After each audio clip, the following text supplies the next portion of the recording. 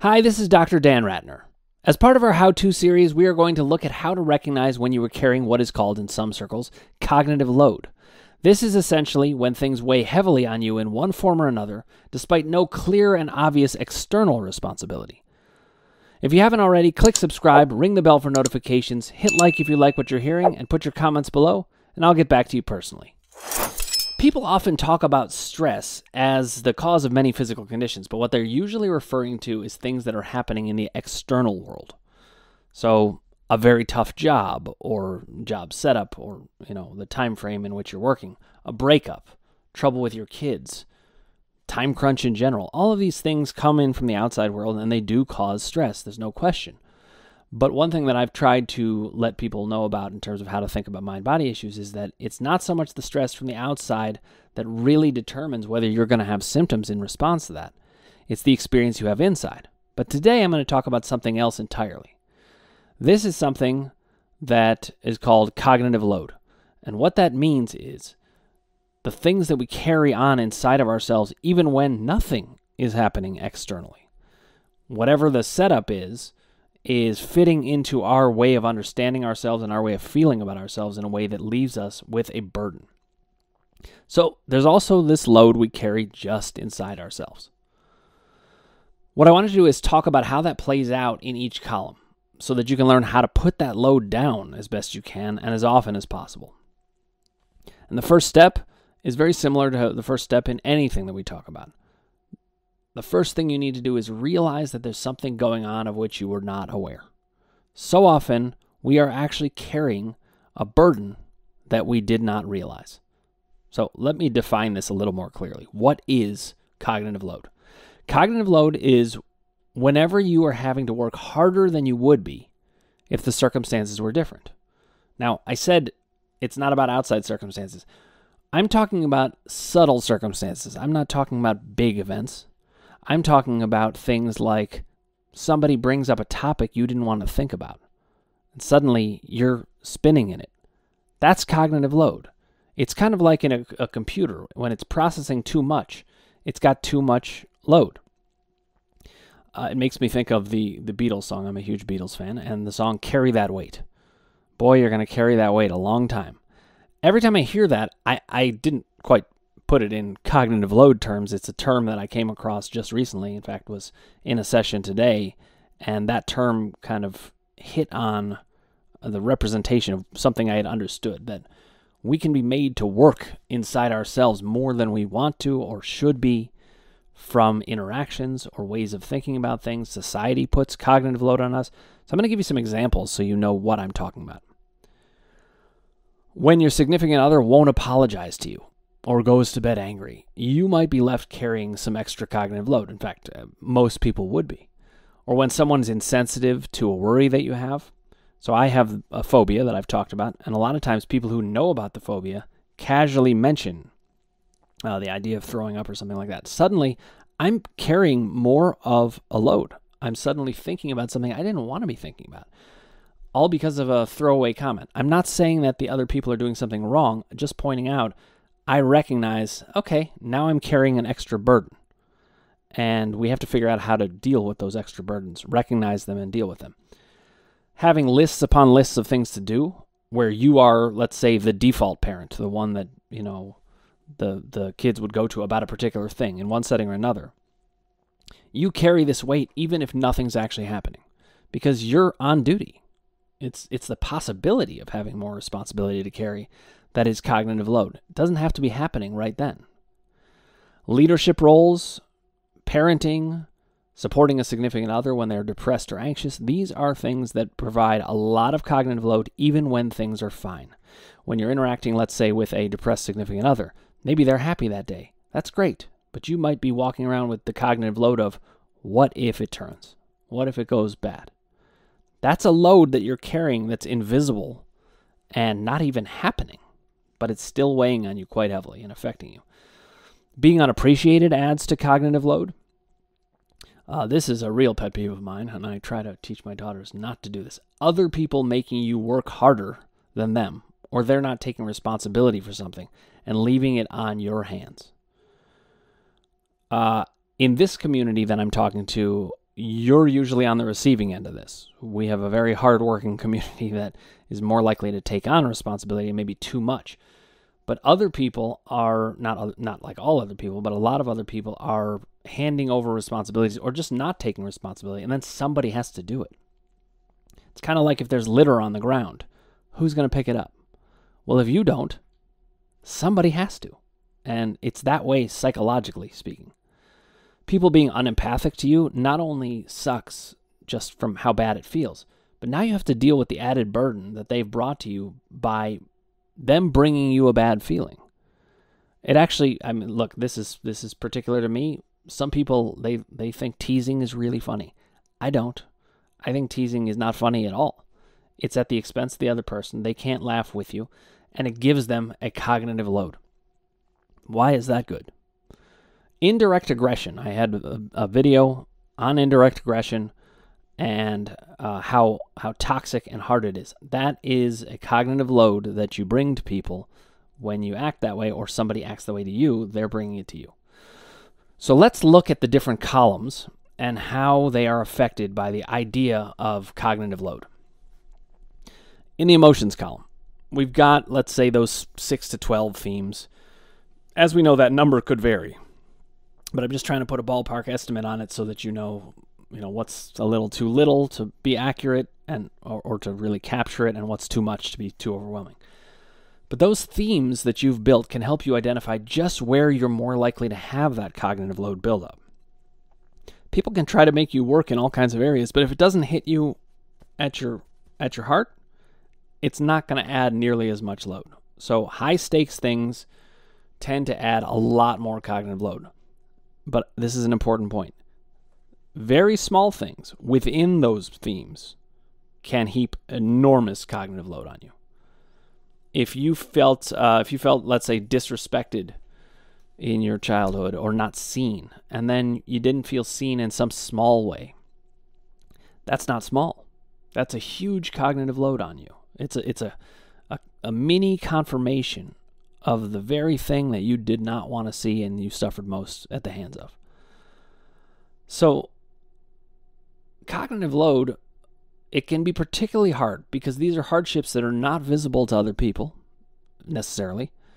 And in a way, that leads to its own cognitive load because we start to question, should I even be upset about this? Yes, you should. Trust your feelings inside. If you are feeling overworked, there's a reason. Sometimes people are making you work too hard, or a situation is making you work too hard, or maybe you're taking on responsibility that you can actually set down. Feeling critical of our themes or of feeling a load from something others might not find burdensome, that adds to cognitive load too. That's what happens when people go on Facebook. Everybody goes on Facebook and they leave with a cognitive load because they look over here and they're like, oh, this person's doing this, and oh, their relationship is like this, and suddenly we are burdened with things that aren't even happening. But inside ourselves, we've got a lot of weight to carry. Here's a couple of examples of how this plays out in the emotions column that you'll need to think about. So we might, let's say you're a neat freak. Some people are, and they may insult themselves as being really anal about it. But really, maybe they're just the ones holding the cognitive load of how messy the house is. I'm not like that. It doesn't bother me if the house is messy. But for my wife, it does. And I think she carries a cognitive load. And I need to be aware of that because otherwise, my priorities not being aligned with hers can add to a cognitive load. And of course, she can do that in the opposite direction much of the time. Like when I'm playing guitar and I want it to be appreciated, that I'm playing this song, and she gets nervous about it and doesn't really want to talk about it, well, then I'm carrying a cognitive load. And so is she, for that matter. A lot of times we are just carrying these extra indirect and invisible weights around with us. Here's another example. We insult ourselves as being selfish for wanting more than our share, when really we were deprived of things, and this is why we want things. So cognitive load can add to a sense of being burdened and wanting compensation. And if we interpret that wrongly, then we're just carrying even more load inside. And that's what this negative self-talk loop can do. It just keeps adding to the burden. Here's another example. We say that we are being lazy. We criticize ourselves for being lazy when we are carrying the cognitive burden. This is a mind-body one, of having to figure out what is wrong with ourselves in our mind-body experience when the very people who should be helping us either aren't helping or aren't helping well enough. And instead of recognizing our anger and frustration with that, we carry the cognitive load of, maybe I just don't work hard enough. That is not true for anybody. You would work hard if you understood why it was going to help. You're not going to do that work for a program or a person or a setup that doesn't even make that much sense to you. So what do we do about cognitive load? And we're going to look at each column and what to do about it. One of the most important things is to recognize how serious it is to carry all of that weight. In any given day, you're carrying around a huge amount of weight just from these invisible burdens that only you know about and only you would know about, because it all relates to how you experience the world. So you need to work on not criticizing yourself for that. We're all overburdened with people asking us to carry extra weight as if it is nothing. That's not fair. It's not fair to you that people ask you that. And we need to think about that, in a community, to not hand those burdens to each other, but also to not accept them from each other. All those expectations and criticisms. It can even happen with something as simple as, did you like this movie? We don't all need to like the same movies. So here's a way to set down a burden. Recognize that and know you don't have to carry the weight of defending your favorite movie. These are the kind of things that can really burden people. So don't accept attempts to hand you indirect aggression. That's a burden. Another thing you need to do, step up the self-care. Now, whenever I talk about self-care, I'm very careful about this because I find it's getting misused a lot these days. So you have to remember, this does not have to alienate anyone. You do not need to see others as standing in the way of your self-care. If that's happening, you're on the wrong path. You can do self-care without anyone getting hurt or bothered, or without having to shut anybody down. So don't see others as the enemy. Instead, just focus on giving yourself something that you wouldn't normally give yourself. That self-care takes away burden. You want to use the emotional themes that you've come up with to stay aware of where extra cognitive load could be coming in, and you have to communicate about it. If you're not ashamed of it, it's much easier to communicate. So here's an example. With my phobia, I mentioned before, my wife doesn't realize that offhanded comments sometimes, like she might just say, I really don't feel well. Boom, I'm in it. I'm off in phobia land. And then I ask, okay, well, what's bothering you? And she says, I just have a sore throat. And I'm like, oh, well, I don't, okay, I'm sorry you have a sore throat. But suddenly it doesn't bother me so much. By communicating, I get some of that cognitive load off. But I do sometimes wish that she would realize that and recognize that's not a small cognitive load for me. That offhanded comment could weigh me down for the entire day or a week. So it all depends on what it means to us. So we want to try to be a little more predictable and thoughtful for other people. It's funny to say that to a bunch of goodies because you're so thoughtful, but you want to be thoughtful about those kind of throwaway comments and whether they are adding to cognitive load. But most importantly, you need to look out for the ones that get you going. You are not responsible for everybody else. You'll do your best. But we do need to look out for each other, and we can all do better. Here is a huge one in terms of cognitive load. When you go to see a mind-body practitioner and they say, I'm 99% sure you have TMS, we've talked about, or mind-body issues. We've talked about the fact that most people just hear, I'm 1% not sure. But what is that? That's actually cognitive load. Why would we do that? To cover some kind of liability. It's a huge load to give to somebody to say when we actually are 100% sure. Oh, I'm 99% sure. Well, that's really great, but you just handed some big heavy burden to somebody and you didn't have to do it. Okay, let's talk about the doubt column. So doubts are one of the biggest forms of cognitive load. You're carrying around fear, unanswered questions, confusion, that lack of certainty. That's all heavy, and you carry it with you everywhere you go. And it is one thing that I'm kind of trying to take the mind-body community to task about, is we have to do better to get you answers, or else we are handing you that burden. Now, it's also the case that we can't take it all from you. You have to do your work of getting your system down, but we have to give you something really good to do that. To challenge doubt is to give yourself the gift of working to set down invisible cognitive load. Every time you conquer a doubt, you're carrying less. It's less burdensome. One of the reasons I became powerful in the wake of getting better is I put down all those doubts. So listening to society about these things when they aren't mind, body, or trauma informed is an added burden you do not need. We need to start saying we're not going to listen to those people who don't actually know the basics of this. That's true for the quote-unquote experts. If they don't even know the basics, we don't need to even entertain what they're saying. We can treat them like 4-year-olds trying to create a suspension bridge. They don't know how to do it. And this all will reduce the load that you carry. Deciding for yourself based on logic is a way to free yourself from cognitive load. I recently did a testimonial with Sophia. That's one of the things we talked about. She got free of that cognitive load. We didn't talk about it in those terms, but that's what was happening.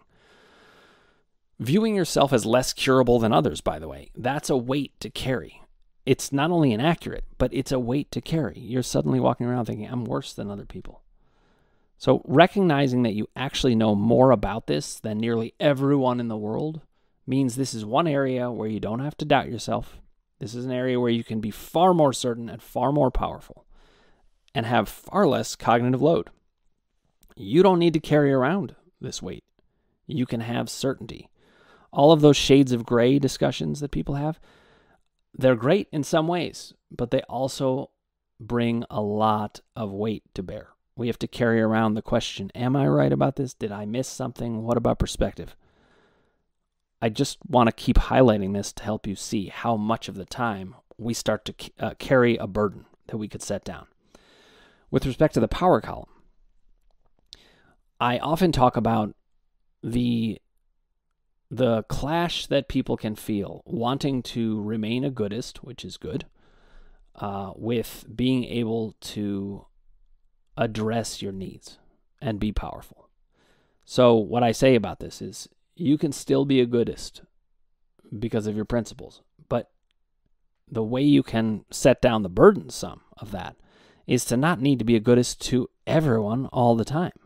Instead, you could kind of sort out who you feel deserves that the most or gets the top priority, because it's a load to carry to take responsibility for others. And you want to use it, I'd say, more sparingly than goodists tend to do. I'm still very good to lots and lots of people, but I'm not going to be good to people who are completely not good to me and not good to other people. Instead, I'm going to try to get them on the path to good. But I'm not going to have to work that hard at it because that's their job. So here's another way to put down a burden in the power column. Recognizing how everyone is on their own journey. You might be feeling bad about something that isn't even real. It may not relate to what they actually feel. Like if you're feeling bad for somebody and they might be feeling fine inside. So let others have their journey and focus on yours. Use your core narrative to recognize that we all have cognitive burden where some people might not. Being different is just built into our DNA. You don't have to be the same as everyone else. In fact, one of the reasons my system is useful is it can deal with many different ways of operating, and you can find your system within it. We don't have to stack up to others because they did not know our stories. We know our stories. They don't know. Put down that burden. That's cognitive load, walking around thinking, I've got to prove this to other people. No, you don't. It doesn't matter if not a single person believes you about your story. I'm not saying that's ideal, but you could put down the burden and say, I still am right. I don't need to try to convince them anymore. Being fiercely in your own corner, that involves putting down as much cognitive load as possible. Here's an example. When you're raising kids and they're in school and you check out their grades and you think that their grades are a reflection on you. No, that's a cognitive load burden you're carrying around. You don't need to do that because the reality is Most people's kids are doing just fine. They can go to a good school. There's tons of good schools. You don't need to think about it that way. Weight issues in society are another huge weight that we carry. There's expectations about weight. Why? It doesn't actually make sense. I'm not saying I haven't had those thoughts also because of how society has pushed things on us, but you can fight through that. You can put down that burden. There's a lot of expectations we have with people in a variety of ways that expectation carries a lot of weight altogether. And a lot of these issues are just the inability to put down the cognitive load and like whatever there is to like about what is. You don't have to fight everything all the time or try to necessarily make it better. If you like it, you can like it. If you don't like it, you can work at changing that, but you don't have to take on the responsibility of what it means. That's cognitive load. So in all three columns, the internal load we carry is the key to whether we can find relief. Learn to identify it, recognize when it's happening, counter it, and put it down. Thank you so much for watching, guys. If you haven't already, click subscribe, ring the bell for notifications, hit like if you like what you're hearing, and put your comments below and I will get back to you personally.